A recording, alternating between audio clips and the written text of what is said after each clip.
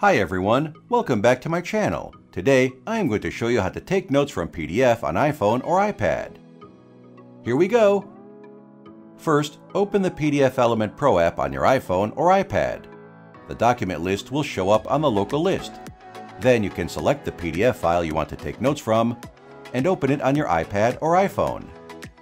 When the file is opened successfully, click the pen-like icon on the top and you will see many annotation tools.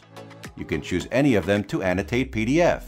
For example, to add notes in PDF, you need to tap on the note icon and then click the place on the page you want to add notes. Now the note box will appear and you can type text in it. You can also change the color of the note by selecting any color shown on the bottom of the note box. Once done, click any other blank space on the page to close the note box. And that's all for today's video. If you found this video helpful, please give us a like and subscribe to our channel. Click the link in the description to try PDFelement free today. Plus, check the rest of my videos for other useful tutorials. Thanks, and see you next time!